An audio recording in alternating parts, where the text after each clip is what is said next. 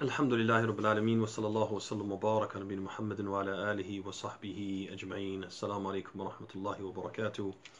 Welcome, brothers and sisters, to another installment of our light study of selected Ahadeeth from Riyaadus Saaliheen. And inshallah ta'ala, we will be going into the chapter of Al-Istiqamah, Bab Al-Istiqamah, the chapter of uprightness. But before doing that, as always, before leaving one chapter and transitioning into another one, we'd like to recap the previous chapter. So we'd like to spend some time, inshallah ta'ala, this evening recapping the chapter of Al-Yaqeen wa Tawakkul, the chapter of certainty and reliance. And in that chapter, we covered 6 ahadith, 6 very excellent, very beneficial, tremendously informative ahadith of Rasulullah sallallahu alaihi wasallam. And we opened the discussion of the chapter by defining the terms, al-yaqeen and tawakkul.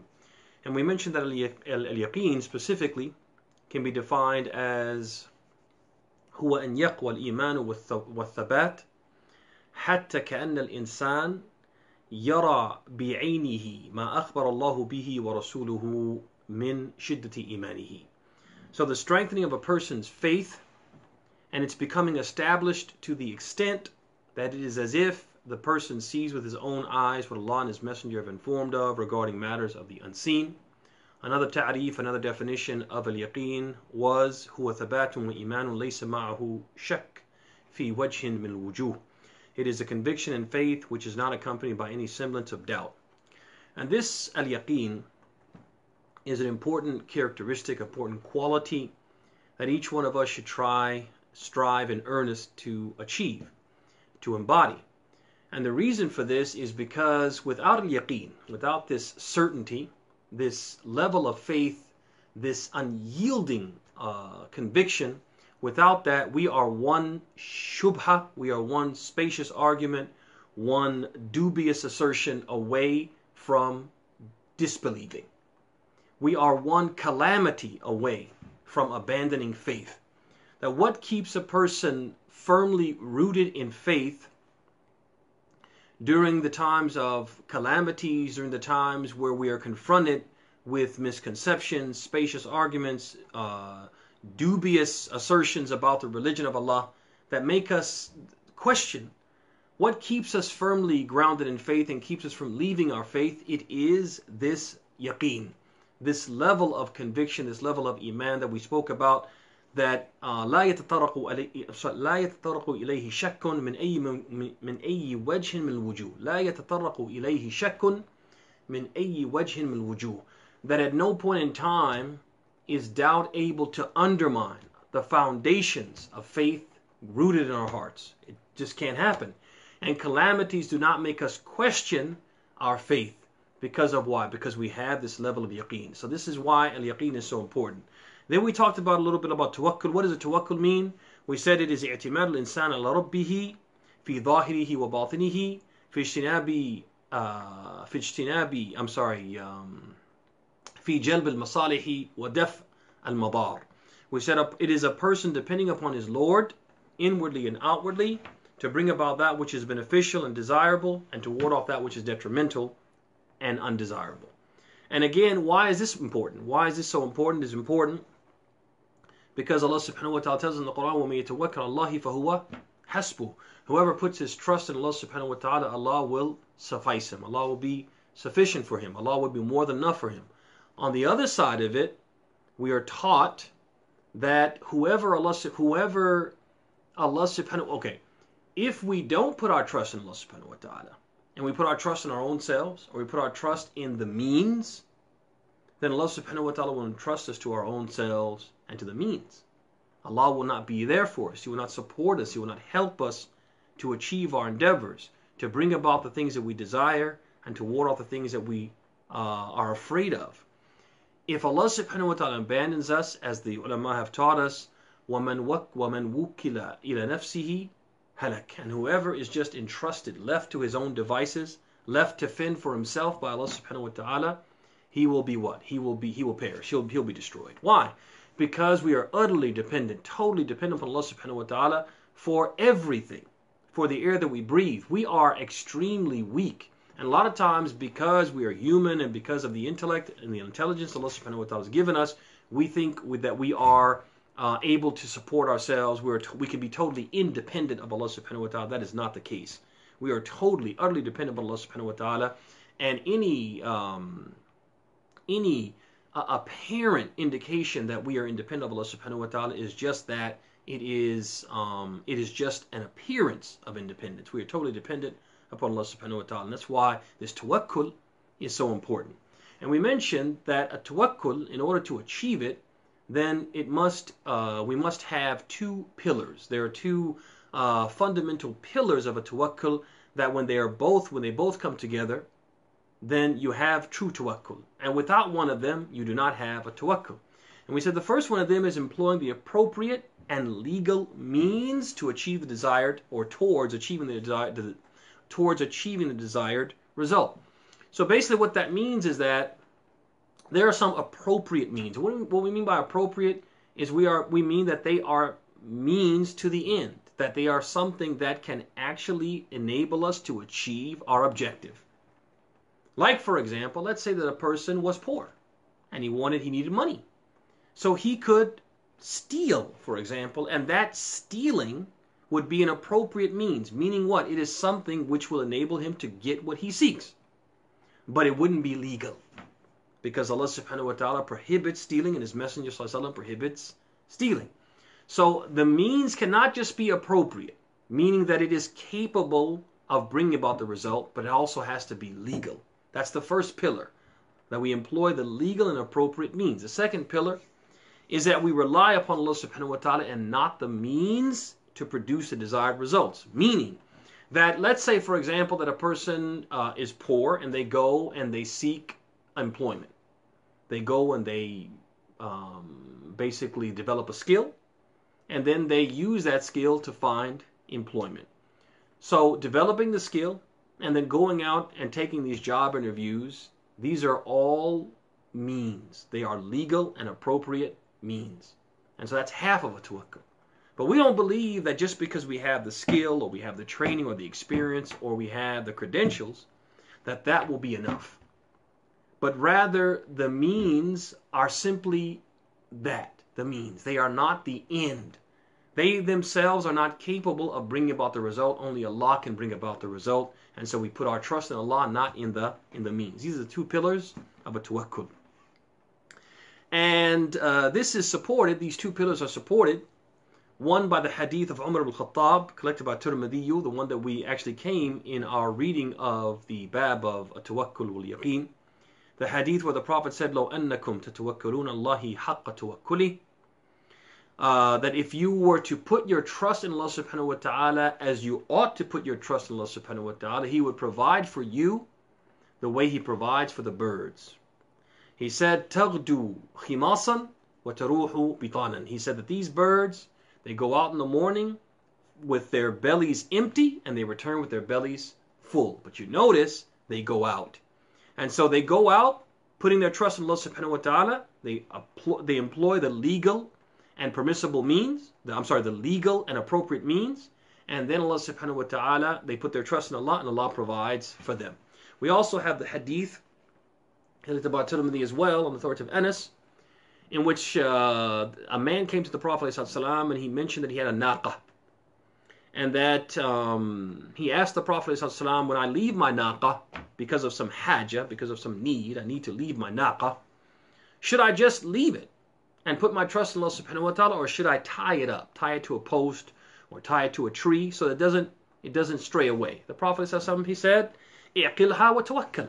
He said, tie it up and put your trust in Allah subhanahu wa ta'ala, showing that the Prophet expects his ummah, his followers, to do both things, not one or the other, not to consider an either or circumstance, but rather to understand that a tawakkul is, the true tawakkul is employing the legal and appropriate means and putting your trust in Allah subhanahu wa ta'ala, relying on Him and not on the means. Then by that, just want to do a review of some of the things that we learned or we took away from the chapter and the Ahadeeth that we studied in the chapter. The first one was the virtue of putting complete trust in Allah subhanahu wa ta'ala. So the first hadith we took was a hadith collected by Bukhari and Muslim, authority of Ibn Abbas, And that was the famous hadith where the Prophet ﷺ, he mentioned that he was shown in a dream, he was shown the nations and their prophets. He was shown the previous nations and their prophets. And he saw some prophets who had no followers. He saw some prophets who had very few followers, 1 or 2 followers. And then he saw this huge assembly of followers, and he thought that assembly, because of its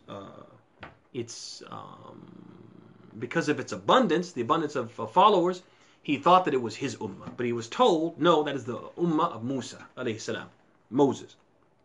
Then he was told to look at the opposite horizon, and there was an even larger assembly of followers. He was told, this is your ummah. And he was told, وَمِنْهُمْ سَبْعُونَ أَلْفًا يَدْخُلُونَ الْجَنَّةَ بِلَا حِسَابٍ وَلَا عَذَابٍ.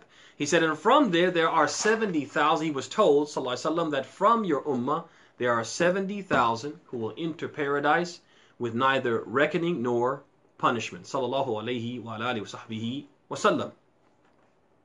And then the Prophet ﷺ, later in the hadith, he informed what was the quality, or the qualities, what were the qualities that this group of followers possessed that permitted them to receive this virtue.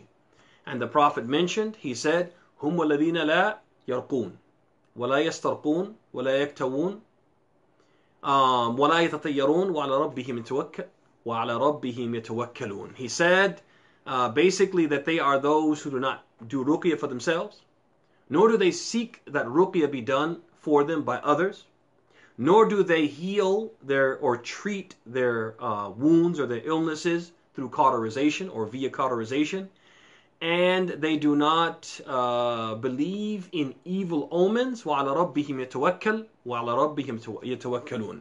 And they put their complete trust in Allah subhanahu wa ta'ala.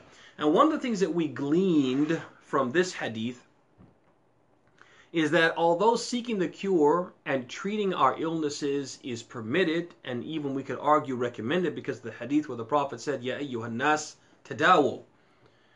He said, oh people, seek treatments for your illnesses. We could argue that it's recommended. The Prophet is recommending, encouraging us to treat our illnesses. Although it is at least permitted, and perhaps we could argue recommended, that not doing so, while seeking the cure from Allah alone, is superior because of what that demonstrates of complete trust in Allah subhanahu wa ta'ala and reliance upon Him to bring about the desired result.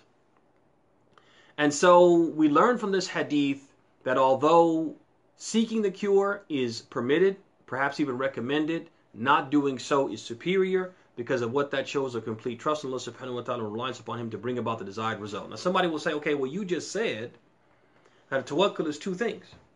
One is employing the legal and appropriate means, and the second one is putting our trust in Allah and not in the means. So how is it here that tawakkul is actually what? Not employing the means. This is an exception to the rule when it comes to what? The treating of illnesses. This is an exception to the rule. That in this case, we put our trust in Allah to remove what? To remove the illness. Because at the end of the day, as the Prophet said in one hadith, he said, Al-Tabibu hu Allah. He said the real doctor, the one who really treats the illnesses and cures them, is Allah. So for a person to put his trust in Allah to remove the illness is not a contradiction in terms. It is an exception to what? To the general rule that we must always apply the legal and appropriate means. Another thing that we learned was that the Prophet ﷺ is the gold standard of certainty and the gold standard of al-mustayqinin, the gold standard of those who have this absolute unwavering conviction in the truth of Allah subhanahu wa ta'ala and the truth of Islam, etc.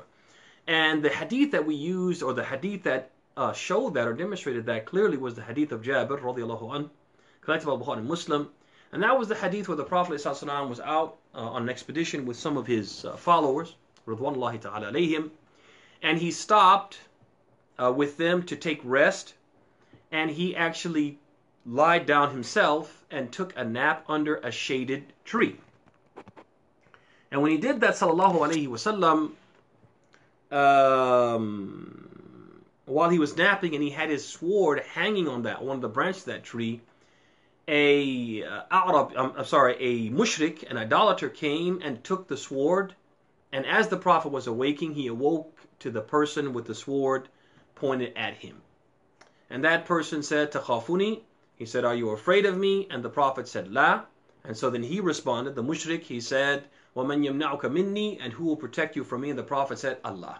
He said Allah, and he said it flatly, with so much conviction, that in one riwayah, the sword fell, just as he said it, the sword fell from the hand of the mushrik and landed in the hand of Rasulullah sallallahu alaihi wasallam. So when that happened, now the tables are turned, and the Prophet said to him, he said, وَمَنْ يَمْنَعُكَ مِنِّي? And the man, he said, "Oh, kun khairi akhid." He said, be the best of those who what? Who has taken. Basically, treat me better than I treated you. Al-Muhim, this hadith had a few lessons, and we'll mention Al-Ujala. We'll mention two of them actually. One of them, we see clearly the certainty of the Prophet ﷺ, the level of certainty the Prophet achieved in his absolute trust, tawakkul in Allah subhanahu wa ta'ala. And this is the level of yaqeen and tawakkul that all of us should be targeting. This is the level we should be trying to achieve. We talked about earlier at the outset that this yaqeen is so important, and it's such a, it should be such a sought after quality by every believer, because why? All of us are one calamity away. If we don't have yaqeen, we are one calamity away from disbelieving. One spacious argument, dubious assertion, shubha away from disbelieving. It is the people who have yaqeen who are able to weather the storm of the shubuhat, weather the storm of al-masa'ib, the calamities, weather these storms because of what? Because of their certainty. So we should seek and actively try to increase our iman until it reaches that pinnacle of what? Of certainty. The second one is how Allah subhanahu wa ta'ala protects those who achieve the level of certain faith and absolute dependence. How Allah subhanahu wa ta'ala will protect them. If we do achieve this level of certainty, we learn how Allah subhanahu wa ta'ala will be fi awnina, how Allah will help us. Look how He helped the Prophet ﷺ. This hadith is not being mentioned so we can see that Allah protects the Prophet. We know that without the hadith. It's there to show us that if we achieve a similar level of faith and certainty, we'll achieve a similar level of protection from Allah subhanahu wa ta'ala.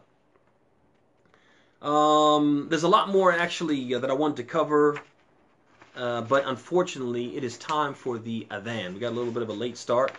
So what I will do is we'll pick this up tomorrow, inshallah ta'ala, complete our recap, and also hopefully start the bab of istiqamah, inshallah ta'ala. Until then, brothers and sisters, we ask Allah subhanahu wa ta'ala as always to bless your houses, to bless your spouses, to bless your families, to bless your health, to bless your wealth, and to bless you and make you blessed wherever you may be.